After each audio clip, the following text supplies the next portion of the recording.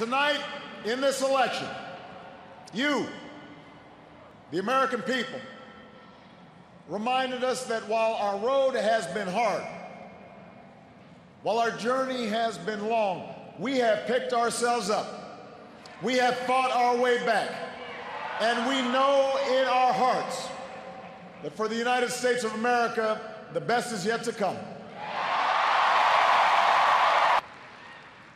I just spoke with Governor Romney, and I congratulated him and Paul Ryan on a hard-fought campaign.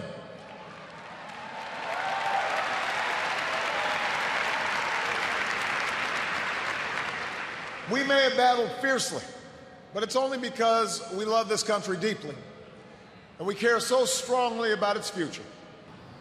Our economy is recovering. A decade of war is ending. A long campaign is now over.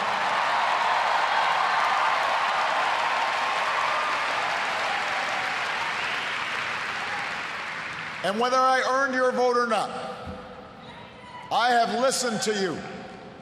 I have learned from you. And you've made me a better president.